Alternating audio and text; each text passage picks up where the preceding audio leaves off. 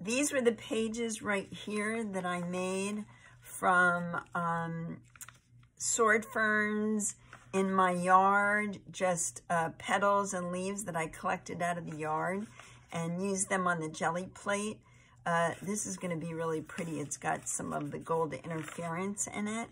This one has a doily in it. And so this is the floral segment of what I was doing yesterday. And this was one of the little florals. If you remember, I just cut out some paper and pulled some lines in before I did the actual pull. And this is the piece that I'm going to work on today here for you. And these little birds right here were actually the cutouts I used for this this little jelly. And I think they went like this. I really love these little cutouts. You can use them for other things. This one, I think this was actually here, and it doesn't really matter. One way or another, I'm going to use them. I think I may use this in this little guy. So I'll still play with these, but for right now, I'm going to show you what I'm going to do with this one. So first of all, I talked to you about having a mat. I'm taking my mat, and the mats come with a hard board. So when I'm done, I'm going to adhere this to the board because it's just done on computer paper. And I go in and kind of figure out where I want my design to be. And I think that's going to look really pretty. So I'm going to add these little birds. I know that's a for sure. And let me just do a little mark on each of these, just so I know how far out I can go. I probably shouldn't be doing this with a Stabilo, but it's what's right there in front of me. So I've always got this little box on my desk where I throw all my little scrap papers. You know, anything I rip off or I'm not using, I throw in here because I know I'll end up using it. And I just pulled out a few things that I thought I might be able to use. There is this paper, which is, it's like a tissue. It's almost like a deli wrap, deli paper. So I'm going to take this and I'm just going to kind of roughly, let's see if I can do this right. This paper is really hard to tear for some reason. But I have, that's going to be a flower. Let me rip another one out.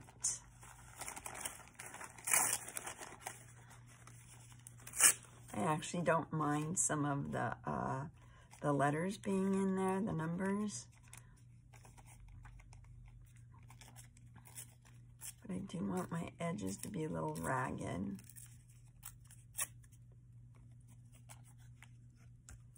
That could be one. And maybe I need a little bit more pink in there, so I could stick that in.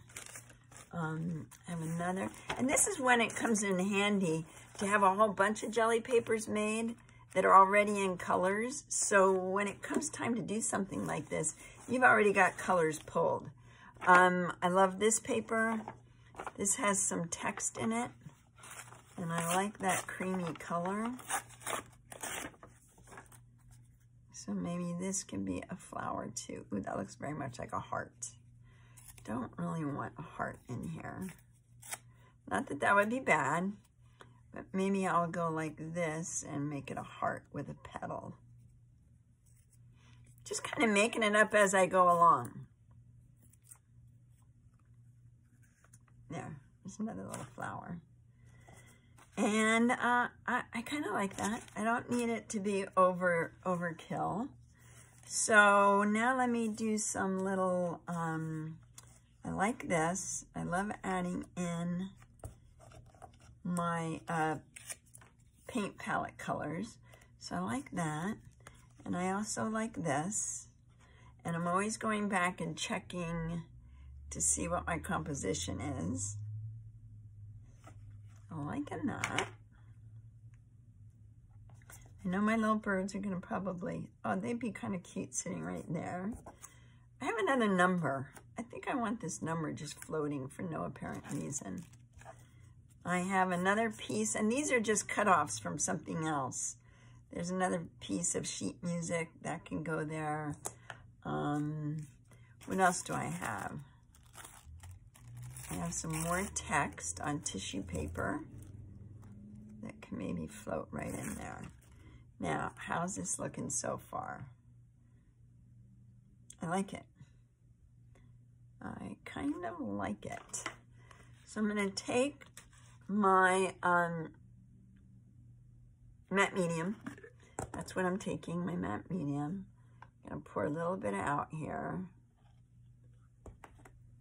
Got a brush, and I'm just going to start laying some of this down. Maybe I should put this here where it's closer to where a stem would be.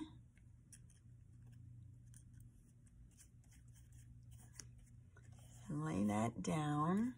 When you're working with small pieces like this, you can kind of control how it lays down just using your brush. Oh, here's a great stem right there, but I think that might be a little too far off my page, but I'm going to put it there because it makes sense. And maybe I'll just move this little flower. Where will I move that guy? Let me put him right here. And I remember I wanted another little piece of pink with him. I don't know what I did with that, but easy enough to just add a little chunk.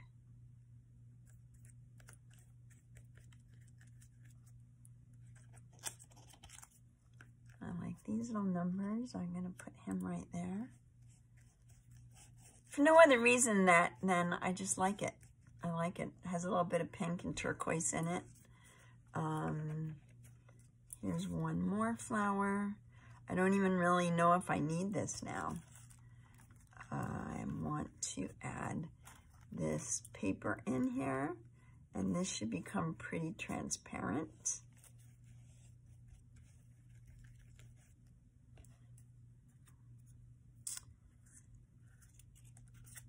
I'm going to add this piece. Now, this is a little heavier paper.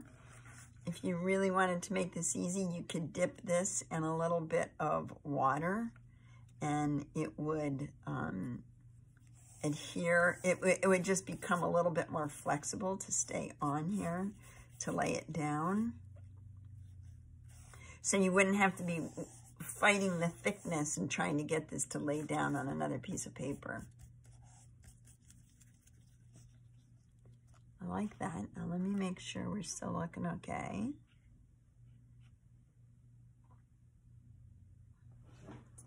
Gotta make sure that's straight. I can always change the angle of my mat a little bit, but I think he's a little off.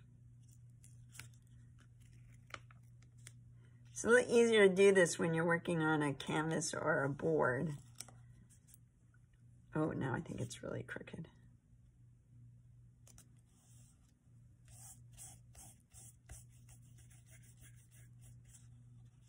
There we go.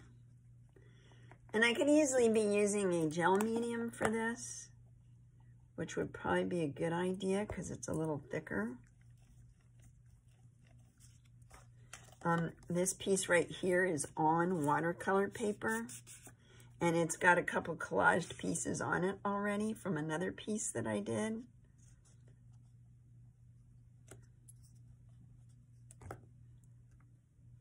It's feeling a little wonky. Easy enough to switch it around when I'm at this point.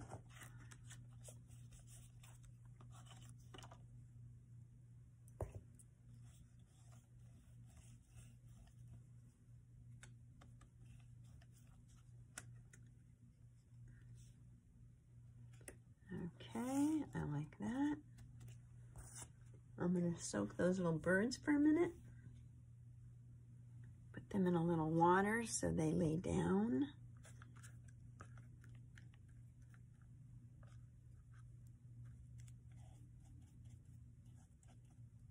Oops.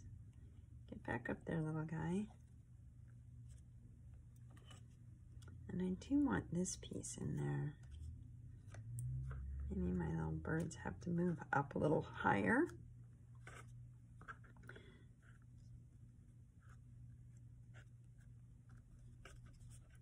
Because I'd like to have this break right there. And I want that to show. I'm gonna dip that in water too. Dipping them in water just makes them a little bit more moldable to put onto your piece.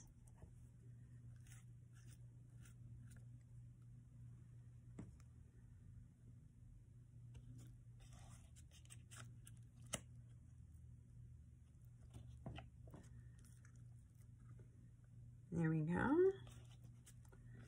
Now let's check this one more time.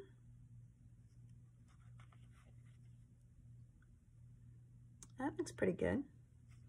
That's looking pretty good. Now I could keep going on this. I could put stenciling on here. I think I've got it pretty busy. So I think for this piece, I have enough going on. I really don't need to add more. I could add some fun little simple things. Let me see, what do I got here? I have a stamp, and I have green ink. Let's see if this will work.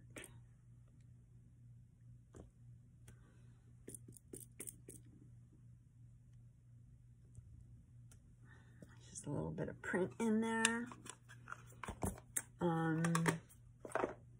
I think I'm actually good with this. Now, once this dries, I'll then come back in with my Stabilo and maybe play around with it, with my Stabilo in here. I would do it right now, but I'm afraid I might mess something up, and I don't want to do that. But I could easily, what could I do? I'm dying to just make some kind of a mark. But I think I'm gonna resist the temptation right now, because I'm at a point where I want to let this dry before I do anything. But there's the start. That's a pretty good start. If I do anything, I'll just come in and make a couple little marks with my Stabilo, and that's going to be a fun little piece.